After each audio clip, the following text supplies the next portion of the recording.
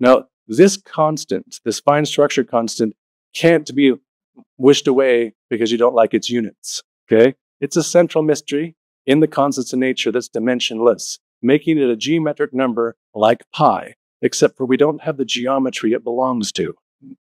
Reality has another important level to access geometrically that we're completely at this point blind to, okay? Pi, if you've gotten familiar with pi, it's a very, very rich geometric number that gives us a lot of connections to many different geometric stories. This is another number like that, and it's a number that shows up in chemistry all over the place, in the constants of nature all over the place. If you take one constant and divide it by another constant, it'll show up many times that way. So this number is extremely important, as he points out. Yeah. Paul Dirac famously said in his office, people would come approach him and say, I've got this theory of everything I want you to check out. And he would just kind of look over his shoulder and say, does it explain the fine structure constant? Then come back when it does. I'm not interested at all unless you can explain that constant. So he was really focused on it. Now he's been called the strangest man, but he's also incredibly important for our modern formalism, right? And for the Dirac equation and so on. It's really important to focus or keep in mind if we're trying to make sense of the puzzles of reality, of the hard-earned data points of the structure we've discovered so far, which have all been gotten by extending ourselves past our natural senses, by using experiments, and the best experiments we can actually design so far, the best equipment we've designed. That's a central mystery to be made sense of. Now, it's, as I mentioned, found in many places in the constants of nature, but you can measure it using the quantum Hall effect or the anomalous magnetic moment of the electron. You can use atomic interferometry or the recoil measurement method. You can also use it from the atomic unit of velocity. There's many, many more on that. I think probably over 100, okay? So there's many relationships that it indirectly comes from, but built in.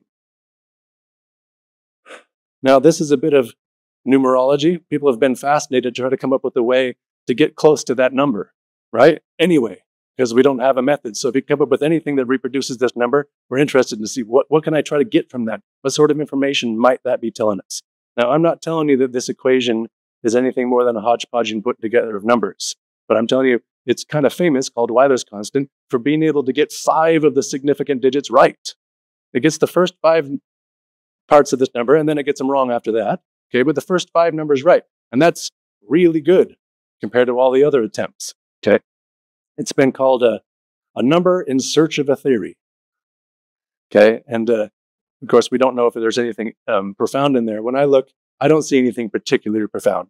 Maybe I'm missing it. Maybe you can see it, but it is interesting that it gets us close to the number. Here's the reported number on CODATA right now. Okay, with the error bars, the last 2 9 digits, they have an error of plus or minus 11 on them. Okay, there's also other measurements. In fact, the more recent measurement in 2020, atop the second line here, and then there's several other ones that list the number and the error bars. So you can see this has been studied by many people. There's even more than this. These are some of the recent ones, people measuring these different. But in each case, notice that they have several digits they all agree on. Okay, so the error bars tell you where our ignorance is, but we certainly know this thing to 1, 2, 3, 4, 5, 6, 7, 8, 9, 10, 11, and with error on the last 2. So we have 9 confident digits and 2 not so confident digits, okay? Now we enter some of the work, finally, that we've come to. And I should say that I didn't come up with this equation out of my mind. Someone had someone read Einstein's Intuition and knew I was after this sort of understanding, and they found a blog online where somebody had just noted that this equation, without the minus MP on the end, gets us really close to a solution, a number that's really close to the fine structure constant, closer than Euler's constant does, okay? So I was immediately interested. And I reworked the equation. They had a different square root power of this and so on, but I rewrote it this way, which looks simpler to me. In fact, if you ignore the right-hand side and get rid of the 2 pi in the denominator, it's just an equation for hyperbola, okay? A hyperbolic structure, and then we're dividing the volume element, the cubic element, by 2 pi.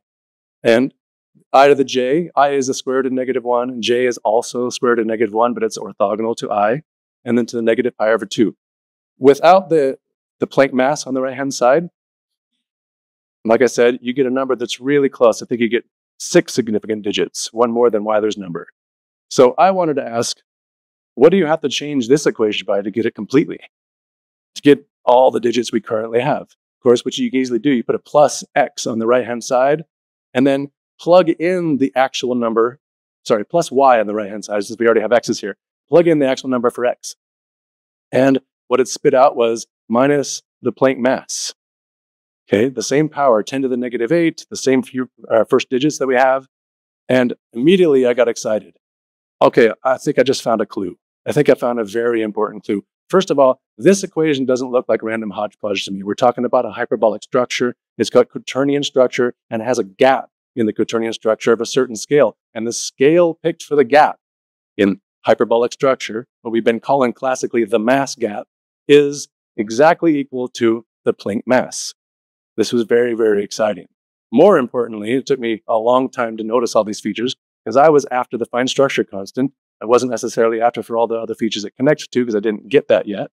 But there's 4 solutions in this equation, not just one. So it kicks out 4 different solutions. Let's look at them right here. On the bottom, we have J1 is a solution. This is the number that Feynman was talking about, the square root of what we currently call the fine structure constant, but he called the square root version the fine structure constant. And then J2 is another solution. If you put it in the equation, it kicks out an equality. J3 and 4 are 2 other solutions, and notice they're complex. They're 2-dimensional numbers, a real part and an imaginary part. Okay, all 4 of those solutions taken together as a product returns 2 pi. As a sum, when we add all 4 of those solutions to that hyperbolic construction together, we get 0.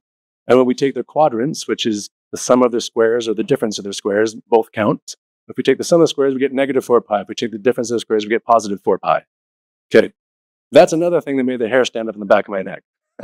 All of a sudden, we have a direct connection to things that we know much more about. In fact, this is now a partition structure relating to 2 pi and a projected sphere and a balance coming from a hyperbolic structure. A picture's starting to form here. All right? Another really interesting thing, the bottom left, J1 squared, is equal to the fine structure constant, to all of its digits currently known. Okay? And J1, the one that Feynman called the fine structure constant, the square root of that, times by the Planck charge gives us the electron charge. So it's the story we're after is a story for that, either fine structure constant or J1, however you want to call it. But all of a sudden, it's connecting to more than one thing, right? We're after one thing, the fine structure constant, but it's connecting to more than one already.